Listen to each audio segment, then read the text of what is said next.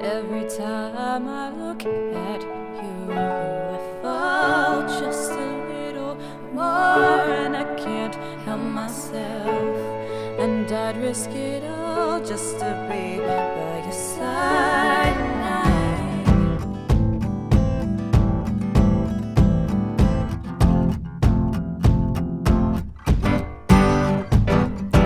Once I was a little one who didn't know what was going on, and baby, I thought I needed you. Brains a mess, honey, I confess, you were everything, my only dream. But baby, you can throw away that ring. Success already inside me, nobody in my way, nobody.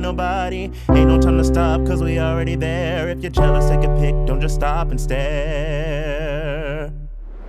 On the way to success, we ain't taking risks. We go into the top and we can't be stopped. You can't turn me around, can't bring me down. You know who I am, just look at my crown.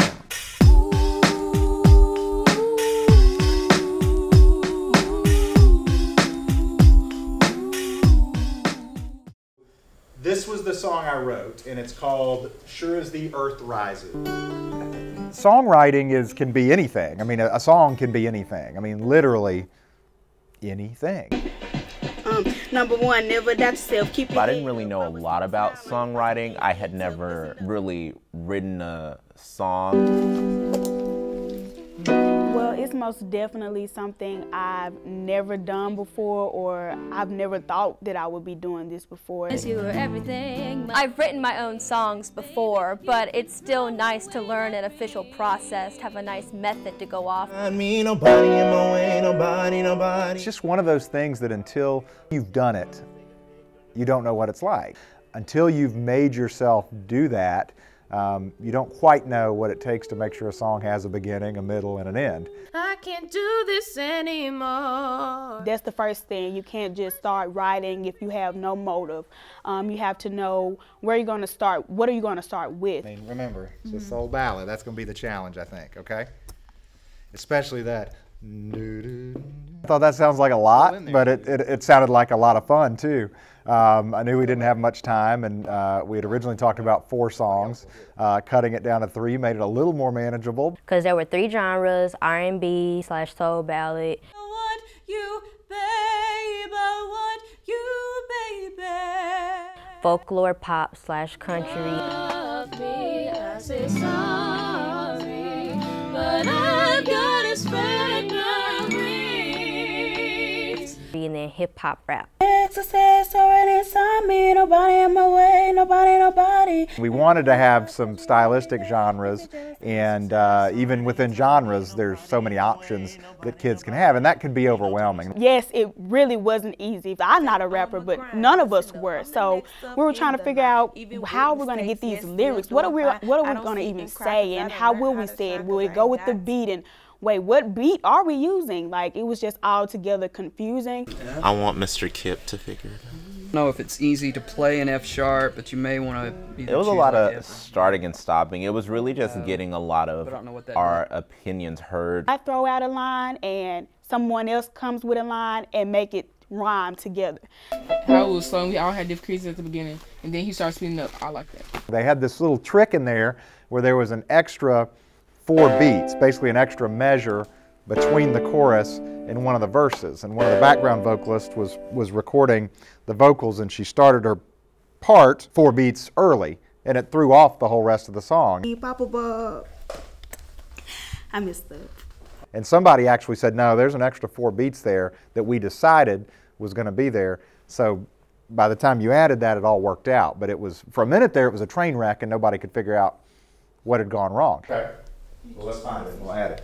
Which one is it? It was just like the first one, like after Poppable. It was kind of some dead silence, and we're kind of just like, okay, why are we here? Why are we doing this? You ready? Yeah. Here we go.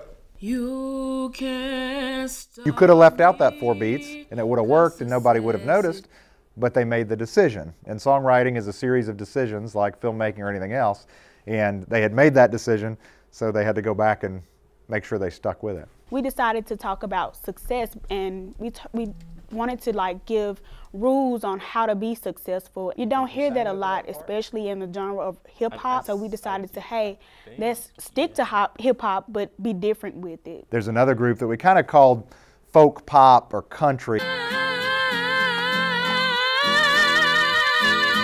Country music was nothing that I listened to. That was far off my range. I kind of like songs that are out there that don't typically follow the I love you pattern. Since we did have country, so we had to find a country sound to start off with. It wound up more in that kind of folksy, almost an alternative kind of acoustic vein. And then once we got the beat in, it's like the lyrics flew kind of quickly. It's not the typical I love you, you don't love me, get back together, break up. It follows, it has some of that in it, but we take that and we run with it in an entirely different direction that's unexpected. Oh, I think it's great. I think it's great. I enjoy songwriting. I've written a lot of songs. I've never written a song and then recorded it within even 2 days. There's nobody waiting or pushing me to get my songs on record. They didn't have that luxury, so they had to make decisions, stick to them. But you don't need me to. And then like, oh, then the bridge. What do you think we should have there? Guitar? Working in a group? Yeah, we'd be like, it's difficult at times because everybody has such different opinions and styles, and then you're all put into one genre, which we got R&B. At you. And then it's The challenge about the song was trying to figure out the right lyrics in the verses. Like, we tried to figure out some words that could probably fit in the chorus, or try to figure out some words that would probably fit in the bridges, but we had to like count for each beat and figure out how it would fit in each type of measure.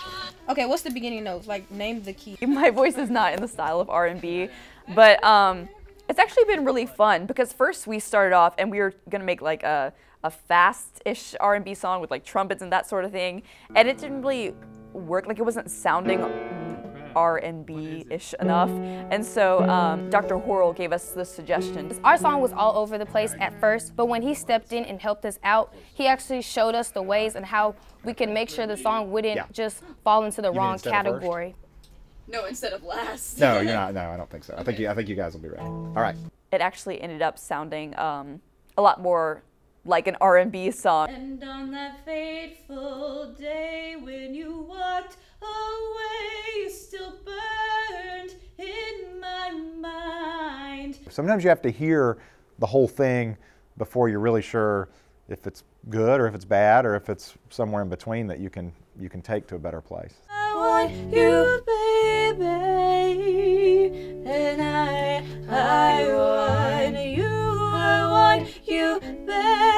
I want you, baby. Well, personally, I sound just a little embarrassed to say this, but I didn't know what the Royal Studios were. Just when I found out like how much of a big deal this was, I was like, wow, we really have this big opportunity to work in a professional setting in the real world while fearing no judgment. Whereas not as many people, especially high schoolers, have the opportunity. So I was just like, wow. It's already inside me, nobody in my way, nobody. I'm very excited to go to Royal Studios to actually be in a professional music studio and record something like the professionals do it. Yeah, I think it's good for them to get a taste of the real world and what it, means to do something professional. People see it on YouTube videos, but I think it's inspirational for the students to get a hands-on, world-class experience. It wasn't hard, but it was very fun. Germantown has always had a high level of talented performers. The two young ladies that just sang, they're in perfect tune. The songs are written great. The three songs were very different, and they're all unique in their own way. And I think they're well-written songs.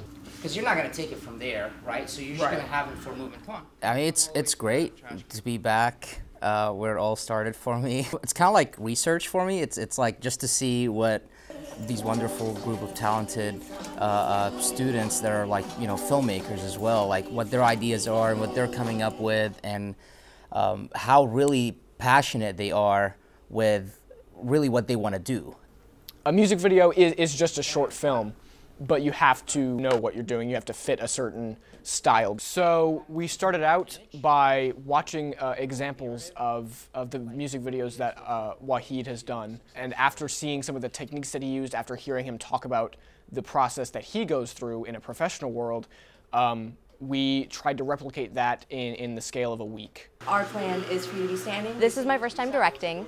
Everyone in our group usually has some type of aspect in front of the camera, but this has been a different experience for all of us. We've all worn different hats where I'm directing, but I'm also helping write the song. Kendall is producing, but she's also acting in the song.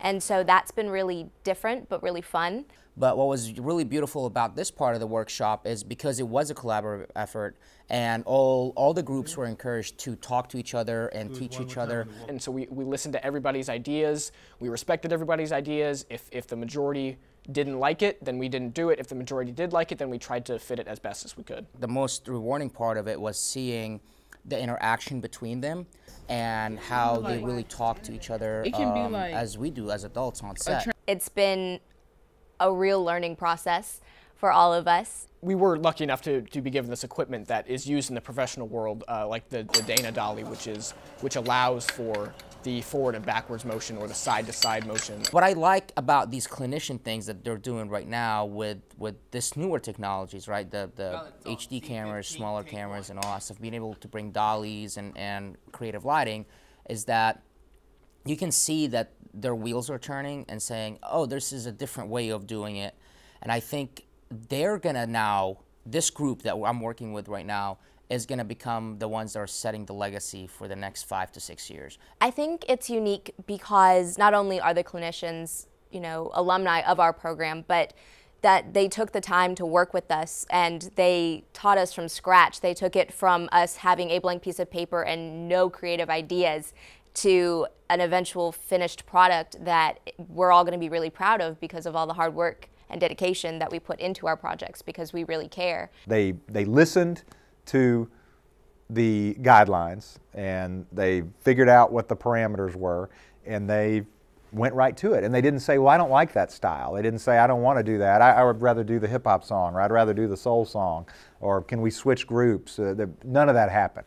I think stuff like this really helps them get ready for college, get ready for the professional world, and be able to have knowledge of relevant techniques and relevant technology that they may not otherwise be able to get from just a single class. I think it's extremely vital if we want to continue that legacy of getting kids from this program into the professional world. These students are used to an expectation that they finish products and that they work together and that their products are high quality and that they're thoughtful, and I think they're also used to knowing that people are going to see them. They're going to see what they do. I think it has everything to do with this environment and this background and this kind of expectation for high quality work.